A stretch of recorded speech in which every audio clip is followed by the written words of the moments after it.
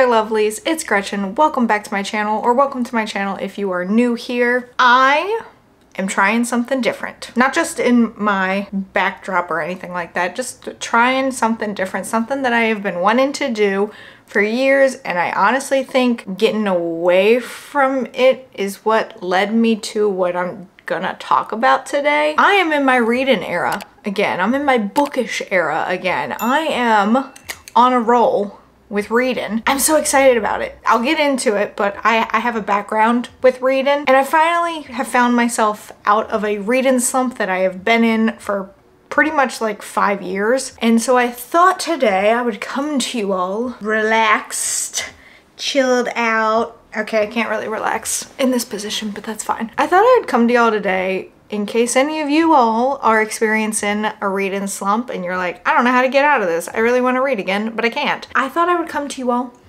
with some things that I have found have helped me get out of my reading slump. Also be on the lookout for more bookish related content on here. I've been kind of tossing some in there already with my vlogs, but I really want to do more booktube stuff. Will my entire channel be dedicated to it? Probably not. I'll probably still stick with like vlogs and lifestyle content and all that. Like, I don't see too much changing with the channel, but I do see more book related content. So if you're into that, well, hopefully you like it. I'm already rambling. Can y'all tell I haven't done like a little sit down video in a while? I'm rambling at this point. Anyway, let's just get into this. A little bit of background about me for those that don't know. I used to be an avid reader, like so much so that I had a book blog dedicated to it. Like, I was reading that much. I love doing a book blog. I don't think I could do a book blog now because of the upkeep with a blog, which is why I like video format better. I like vlogs as opposed to blogs. So I don't think I could do a blog now, though I do miss that one. I spent a lot of time on it. But I read so much that my education was focused on reading. My undergraduate degree was in English and secondary education, so I could teach it. My master's degree is in library and information science, so I could be around books all the time. And then those things didn't really work out for me. I was a school librarian for 3 years, 2 years at a high school level, 1 year at a middle school level, and then I was like, K through 12, not for me. Do I miss being in a library? Yes. Would I go back to a library? Probably depends on the setting. But I do miss the whole feeling that I used to get from reading, which is why I'm trying to like gain control of it again. So like I mentioned, I was in a reading slump for like 5 years, potentially longer, but I'd read like a book here, one there, but just never a whole lot, not like I used to. And so it was Christmas of 2022 where I got a Kindle, and even when I got a Kindle then, I only read like 4 books in 2023, which, okay, fine. That was better than what I had been doing up until that point, but still 4 books. It's like 1 a season. But at the end of 2023, I all of a sudden just like got it in my head. I was like, okay, I want to read again. I need to find something fluffy. And that's what pulled me back in, was like nothing intellectually stimulating, nothing that was gonna make me be like, what the did I just read? I needed something cute, light, and fluffy. And that's what the book I found provided me. So I credit my getting out of a book slump to Delilah Green Doesn't Care. Super cute, sapphic romance novel. Absolutely adored it. So much so that I read the rest in the series. So Delilah Green Doesn't Care is the first one. The second one is Astrid Parker Doesn't Fail, and then the third one is Iris Kelly Doesn't Date. I fell in love with those books so much. I fell in love with the characters, fell in love with the story. It was just so cute, so light, so fluffy, some spice. Actually, there wasn't just some spice. It was pretty spicy. It was pretty spicy.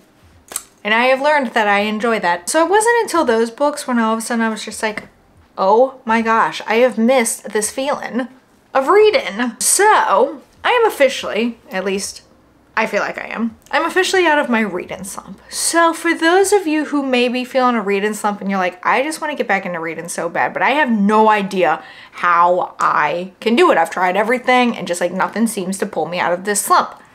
I got you, I think, I hope. I just thought I'd share with you all what has helped me come out of my 5+ year reading slump. So the first thing that I found particularly helpful was to surround myself with other readers.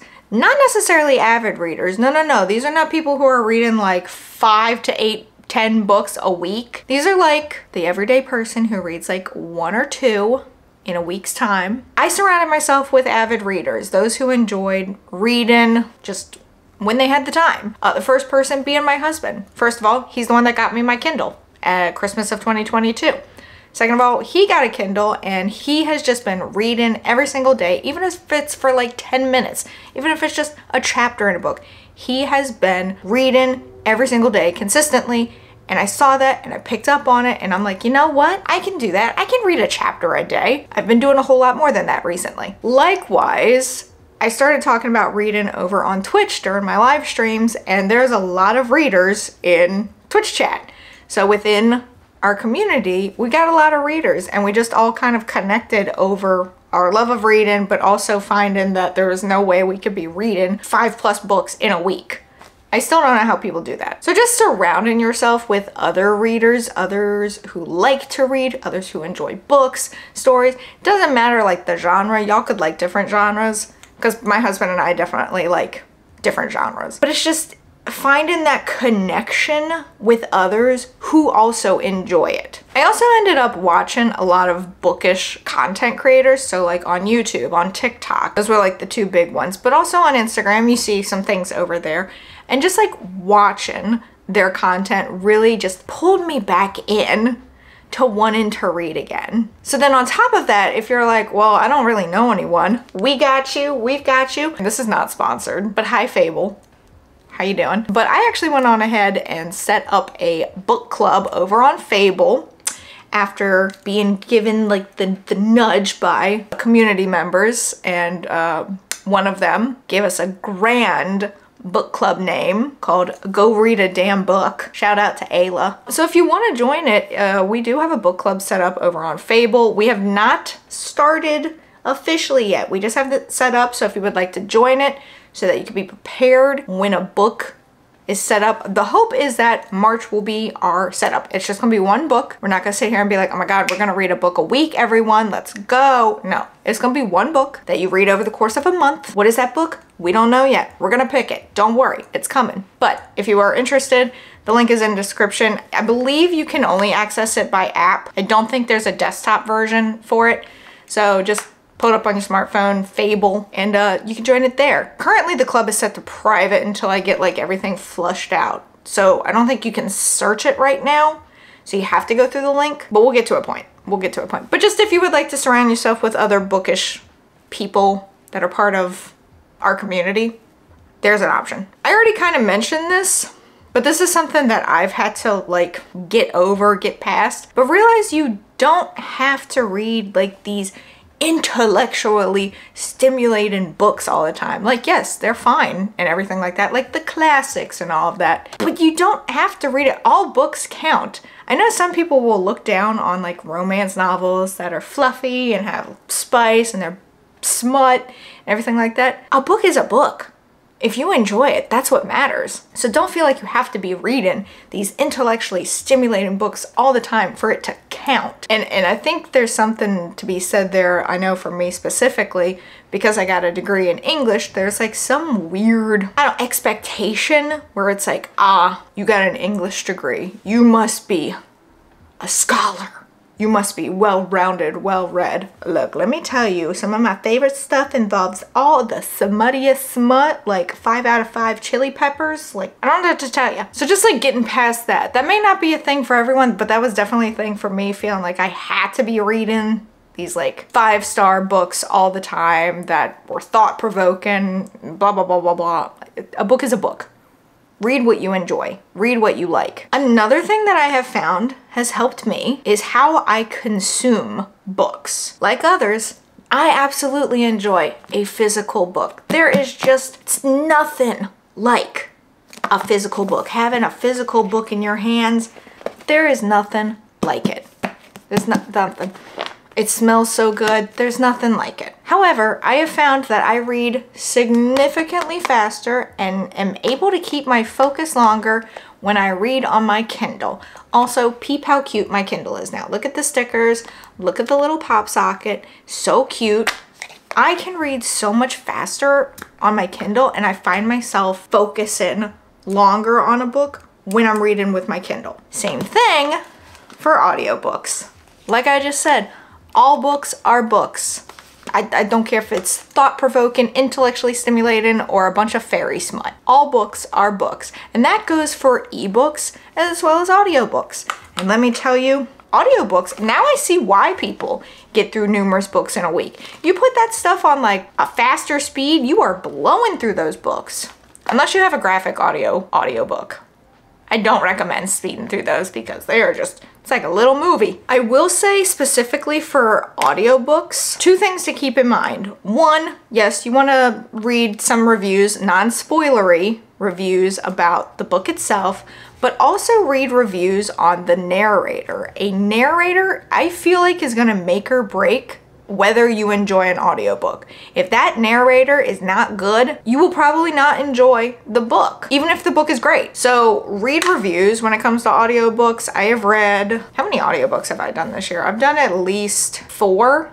And they were all great, but it took me a while to find books where the review for not only the book was good, but the review for the narrator was good. So if you're gonna go the route of audiobooks, definitely read reviews on the narrator as well. Also invest in some good headphones. I love these headphones that I got, I'm pretty sure I got at the same Christmas as my Kindle. These are Status, I think. Very comfortable. They're basically soundproof. I will even read along on my Kindle while listening to the audiobook if I have that much free time. Otherwise, I'm just listening to the audiobook. But change up how you consume your books. It doesn't have to just be print. Kindle and your audiobooks count as well as changing up how you consume books. Change up your genres. If you're reading the same genre over and over again, I feel like they're all gonna start to blend together. So like if you're reading romance books, just bam, bam, bam, bam, bam, they all start to kind of blend together after a while. And there's nothing wrong with that necessarily, but change it up every so often. And that doesn't mean that you have to go outside of your comfort zone, but just change it up every now and then. So like do a romance, then romantasy. So it's still like in the romance department, but you got a little bit of fantasy in there as well. Like for me, instance, I have been doing romance, romantasy, as well as psychological thrillers. Where did those come from? Don't ask me. But they're in there. So change up your genres. Make sure that you're getting a little dabble, a little changing it up so it's not the same thing over and over. Not saying that all genres, like, it's the same thing within all of them, but you get it. Change it up. Send a little bit of spice in there. All right, 2 more things for you. Set realistic goals for yourself. Now, I set a goal for myself for 52 books in 2024. Considering I haven't read that many combined in the past 5 years, that may not seem realistic. But according to Goodreads, I am 3 books ahead of schedule. I have read 10 already this year. Some of those being audiobooks. Set realistic goals for yourself. Don't like come out of your reading slump being like, I'm gonna read 150 books. Maybe you will. Maybe you'll surprise everyone, including yourself. But set realistic goals so that you're not being hard on yourself when the end of the year comes and you haven't met those goals. You know, it's great if you have met those goals, but don't be hard on yourself if you haven't met them. So set realistic goals, and even if you don't meet your goals, do not be hard on yourself. Life happens. And then the final thing is one that I am still struggling with, and that is to not be afraid to DNF a book. Now, if you don't know what DNF means, it means did not finish, do not finish, did not finish. It basically means that you were reading a book and you were like, I can't finish this. I am done. Don't be afraid to not DNF a book. That is something that I'm still struggling with because I'm sitting there going like, well, I paid money for this. Why would I not get my money's worth and just finish the book? The problem with that mindset is you're gonna force yourself through a book that you are not enjoying, and that is how you get back into a reading slump. You're trying to get yourself out of this reading slump, forcing yourself through something that you are not enjoying, you are not vibing with, you are not liking at all, is gonna put you back in a reading slump. Maybe it's one of those things where it's like, okay, if you're like me and you're like, I spent money on this, I wanna get my money's worth, that is perfectly fine. Go back to it another time, maybe better mindset, maybe just a different time in your life. There is an Emily Henry book that currently, technically, I guess, is a DNF for me. It's Beach Read, which everyone loves, and for some reason I got 42% through and I'm like, I don't care about these characters or anything that's happening right now. So technically it is a DNF, however, my goal is to go back and try again, now that I'm out of my reading slump officially. So don't be afraid to DNF a book, even if it's just for the moment. Or you could find yourself being like, I absolutely hate this book. That's fine. That's fine. Even if it's a beloved book that everyone loves so freaking much and you're like, I don't get it. That's fine.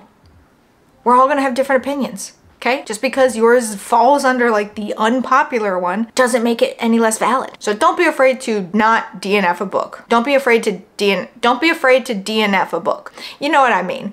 DNF those books if you're not vibing with them. Again, these are just things that I have found have helped me come out of my 5+ year reading slump. It may not work for everyone, but maybe some of these tips will work for you if you find yourself in a reading slump or find yourself falling into a reading slump. Also, keep in mind, it's fine to take a break. That should be another tip. It's fine to take a break. If you're feeling burnt out from reading, take a break. Don't push yourself. You will find that love again. It may be couple days from now, couple weeks, months, like me, couple of years, and that is fine. But if you are in a reading slump or you're finding yourself getting there, I do sympathize with you. I used to love reading so much, and then it just became something that was not my thing anymore. And over the past year and a half or so, I've really missed it, and now I'm glad to be back. Let me know in the comments below if you have ever experienced a reading slump, what helped you get out of it, or if you're still in one. You know, there's something about finding the right book too. Delilah Green Doesn't Care is the book that did it for me. I absolutely love that book. I kind of want to get physical copies of it. I have it on Kindle. Kind of want to get physical copies of that little trilogy. Now I can say that that is like the series that got me out of my reading slump, and I cannot thank that author enough. Just a cutesy little romance. So there's gonna be a book out there